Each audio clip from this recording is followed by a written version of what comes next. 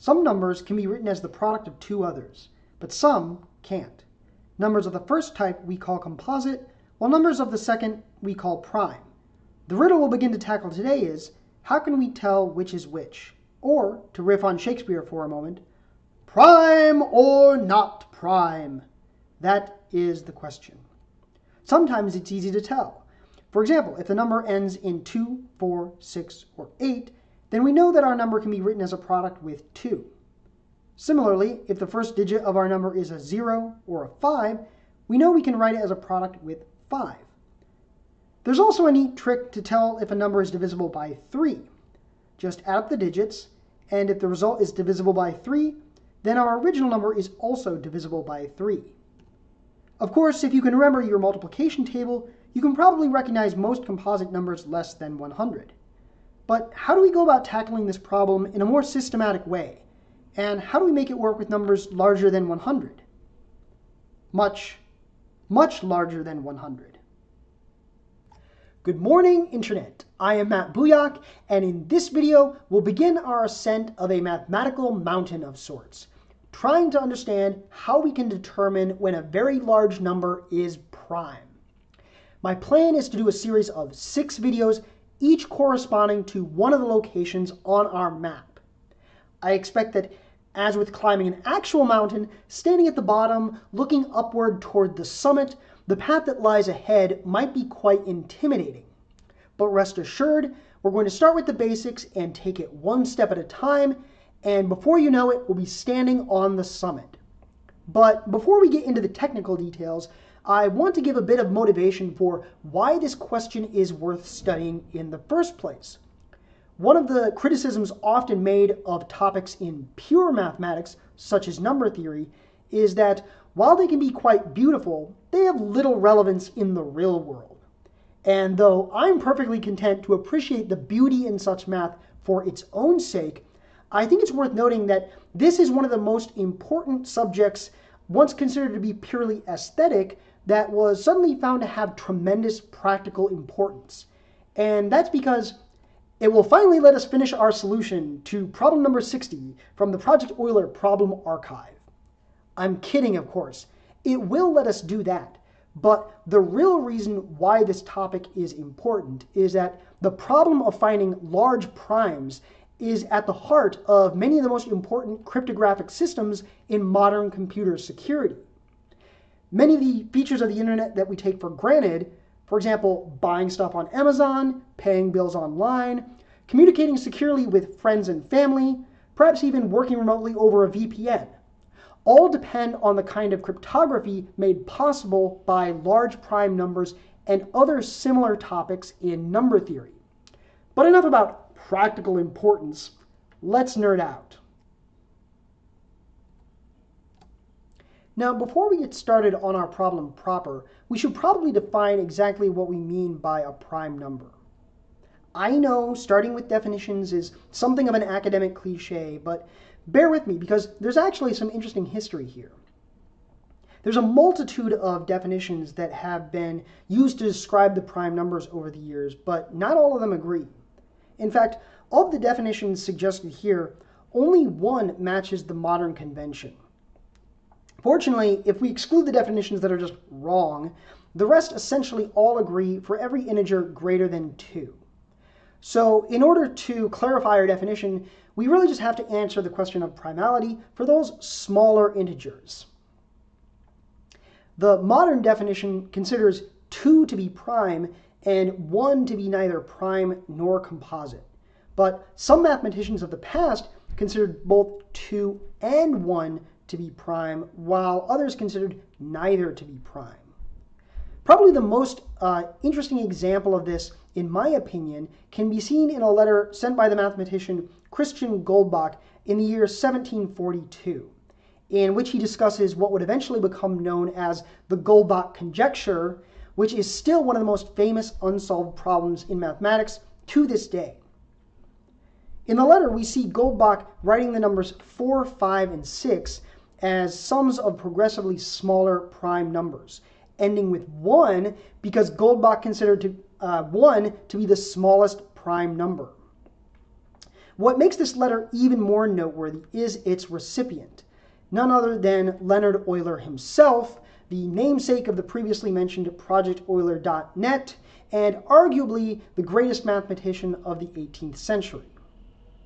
Now, perhaps the reason why Goldbach's convention of considering 1 to be prime was eventually abandoned is that if we did consider 1 to be prime, many of the most important theorems involving primes would no longer be true.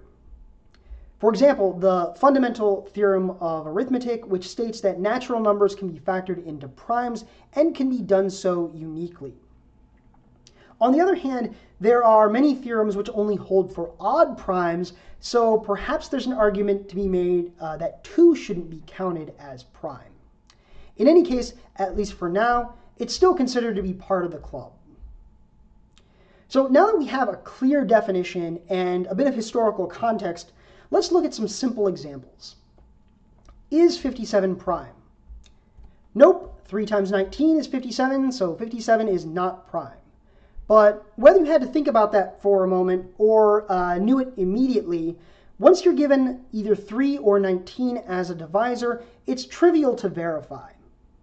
What about 97? Well, the answer is yes, but how do we prove it? There's an asymmetry to the problem that we're trying to solve.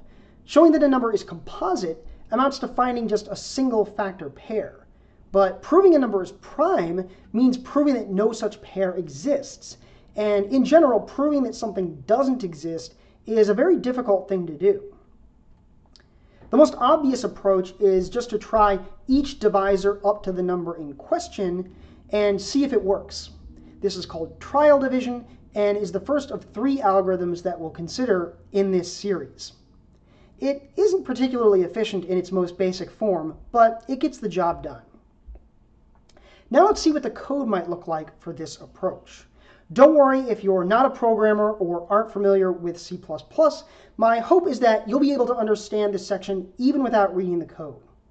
Also, my expectation is that only this video and the last video in the series will actually involve any programming, and so if number theory is more your style, don't worry, there's plenty of that coming up. In any case, to explain this code in plain English, it takes a given integer, n, and checks does 2 divide n, does 3 divide n, does 4 divide n, does 5 divide n, and so on. And if it finds a divisor of n, it reports that n is not prime. But if it tries every possible divisor and none of them divide n, then it reports that n is prime. As I said a moment ago, this isn't the most efficient way of tackling the problem. I expect even those of you who aren't software engineers or computer scientists could probably suggest some improvements. For example, you might observe that divisors come in pairs, and we actually need to only search for one member of each pair. Consider the number 216, which has 7 factor pairs. If we design our search to consider the smaller divisor from each pair, we would want to be sure to search for 2, 3, 4, 6, 8, 9, and 12, while we could safely pass on 18, 24, 27, 36, 54, 72, and 108. Going back to our code for a moment, your intuition might be that we should just search up to n divided by 2, since the smaller divisor from each pair should be less than that. And that's not wrong, but we can do better. We can actually prove that the upper bound for the smaller divisor should be the square root of n rather than n divided by 2. And that's because if both elements of a factor pair were greater than the square root of n, then their product would have to be greater than n itself. But that's a contradiction because we know that their product must be precisely equal to n. Now, if you're interested in the details of that proof, or you didn't quite follow what I just said, you might want to pause the video and consider this slide more carefully. Adding this new upper bound to our code might look something like this. Though taking the square root is an expensive operation, so depending on your hardware and the exact value of n that you're testing, it might actually be faster to do something like this. That is, rather than comparing each divisor against the square root of n, we're comparing n against the square of each divisor. And that's because taking the product of two numbers is typically much faster than taking the square root of a number. Just to emphasize what a difference this makes, this is our proof of the primality of 97 updated with our new optimization. Notice how much shorter the list of candidates is. But even with this shorter list, you might notice some redundancy. For example, once we see that 3 doesn't divide 97, we know that any multiple of 3 also doesn't divide 97. So 6 and 9 are out. Similarly, once we check that 2 doesn't divide 97, we know that no other even number can divide 97 either. So 4 and 8 are out. In fact, we only have to consider prime numbers as divisors because any composite number will necessarily have some smaller divisor that we've already considered. Keeping this in mind, we can update our code like this. Now on each iteration of the loop, we calculate the ith prime and use that as our divisor. So now let's consider how our optimizations perform with a number of significant size. In order to determine whether 999,999,937 is prime, we would need to check 999,999,936 divisors with the original algorithm, 31,622 divisors less than the square root, but just 3,401 prime divisors less than the square root. Obviously, this is a huge improvement, but are we skipping over something important? In the code I showed a moment ago, I made use of a function called getPrime. Now, at best, you might accuse me of skipping over some potentially important implementation details, but at worst, it looks like we might be headed for some kind of infinite regress. That is, if our implementation of getPrime itself requires some kind of primality testing, aren't we just going in circles? Well, fortunately, there's a separate algorithm for generating primes called the sieve of Eratosthenes. So we can use that algorithm to generate primes and then use those primes to speed up our primality testing. But if we have an algorithm for generating primes, why do we need a separate algorithm for doing primality testing? Can't we just use the sieve of Eratosthenes for both? Well, the sieve is great for generating primes up to 1 million and still does pretty well up to 10 million, but after that, it really starts to struggle. Fortunately, we don't need to generate primes up to the number in question. We only need to generate primes up to the square root of the number in question. So if we can quickly generate primes up to 1 million, we should be able to do reasonably efficient primality testing up to 1 trillion. So that's it, right? 1 trillion should be plenty big enough, right? I guess I can just cancel the other 5 videos I had planned for this series. Or maybe not. The performance of our algorithm still isn't great. Doing 3,400 divisions to determine that 999,999,937 is prime is fine if that's the only number we're testing.